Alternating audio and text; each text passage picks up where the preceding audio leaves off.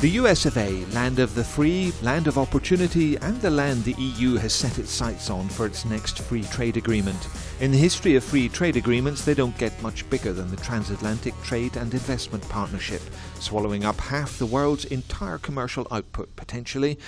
There's plenty of excitement on this side of the Atlantic after talks started last year. But any deal needs the Parliament's say-so, and during a roundup of progress this week, there was plenty of caution too. Jobs and growth without government investment, but also the opportunity to set global standards and to meet competition from emerging economies remain the essential points on the horizon. The Socialists were proud to be at the birth of TTIP, and we do not want to have to be its assassins.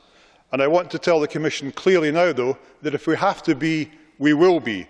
But we want to make sure that our public services remain of the highest standard and receive the highest possible protection. Es geht nicht die Senkung von Standards oder Verbraucherschutz.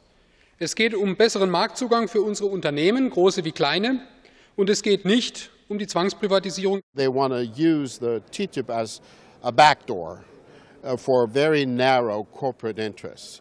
We have to reject that, and the Commission has to stand up to that. The current EU Trade Commissioner and his successor can count on a rough ride and won't forget how Parliament threw out a previous anti-counterfeiting and trade deal known as ACTA.